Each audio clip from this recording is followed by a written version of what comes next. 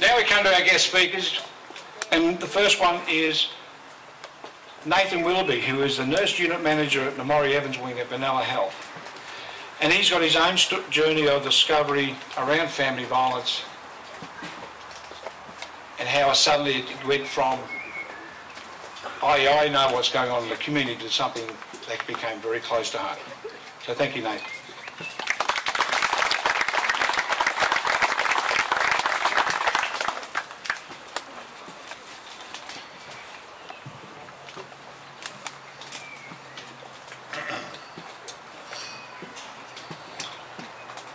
What a great turnout.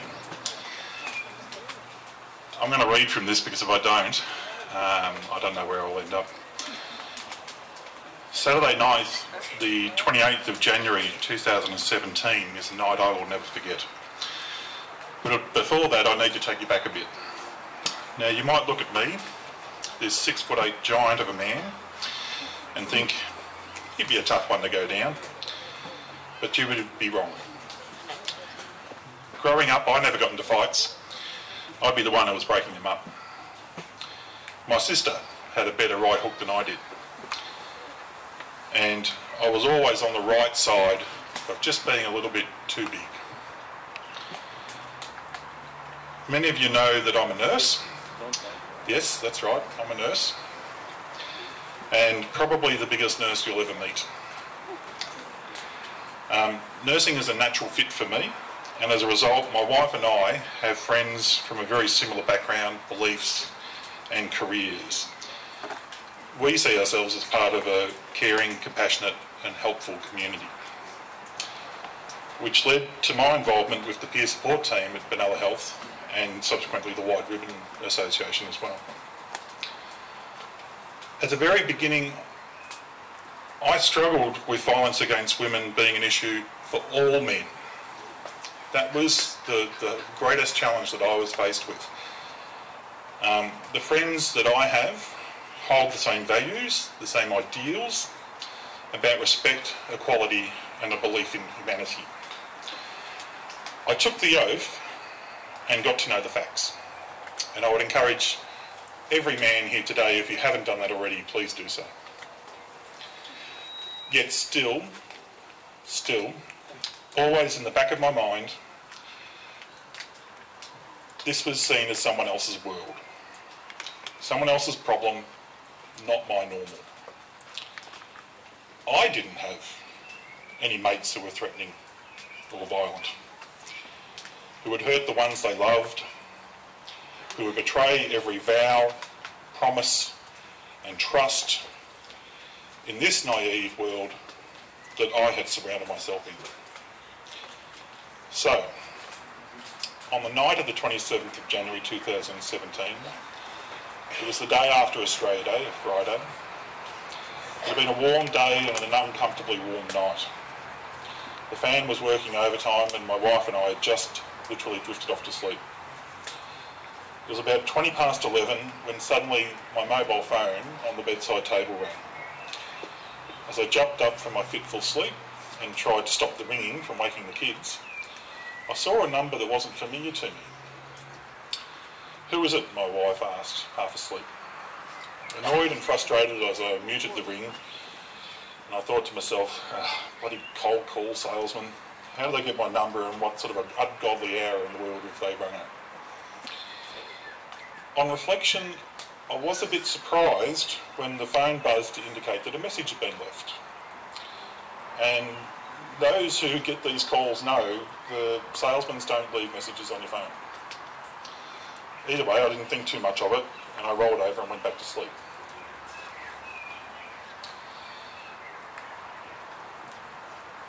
The following day I listened to that voice message.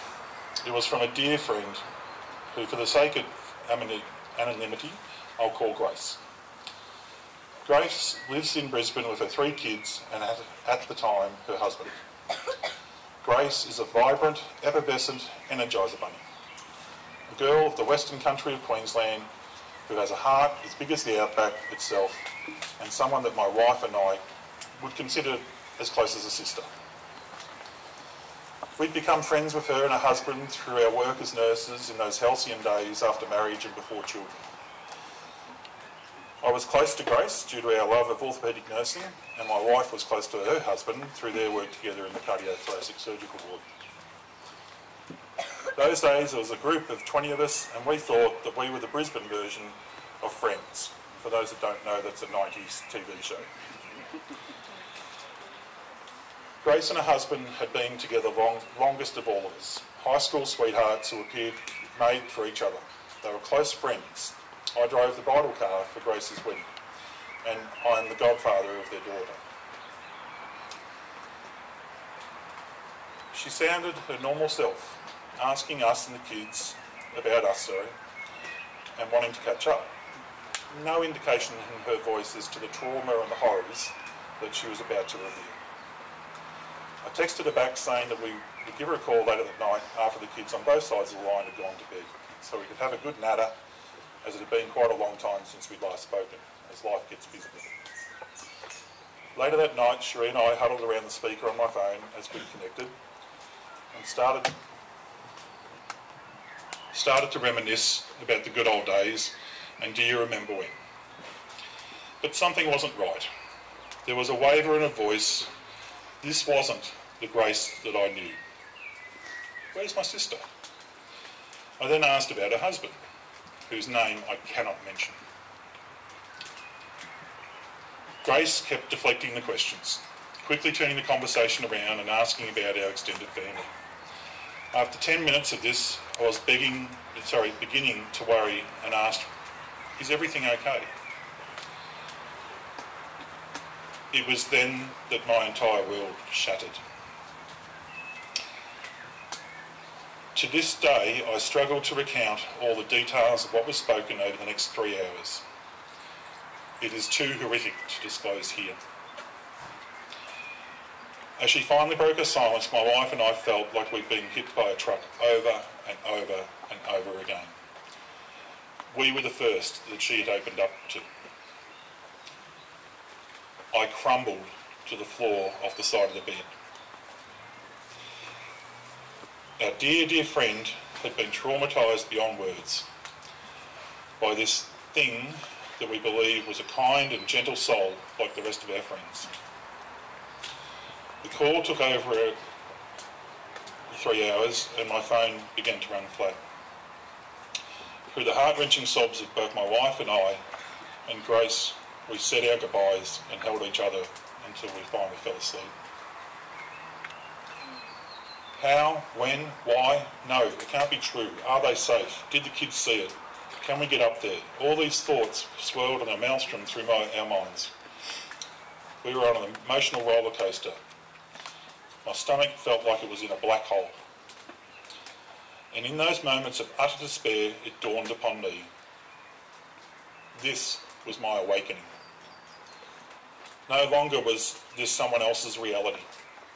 This was our world, my world, and it will never, never be the same again. Over the coming days and weeks and months, through persistence and support, Grace has been able to access Domestic Violence Connect Women's Line in Queensland and legal aid. Though I was a part of this wonderful White Ribbon Association through my dealings with the peer support team, I needed help navigating through the process. That's how deep the shock was. And thank you, Sally, for your guidance. The kids and Grace are slowly piecing their lives together with the love and support of friends and family, but it can never erase the black mark left on all of our souls. So my message today is to those who felt like me back at the start. Do not be so naive to think that this isn't happening in your world. Have frank and honest conversations with your mates, friends and family. Ask the tough questions when you think something isn't right, and always, always stand up, speak out and act to prevent men's violence against women. Thank you.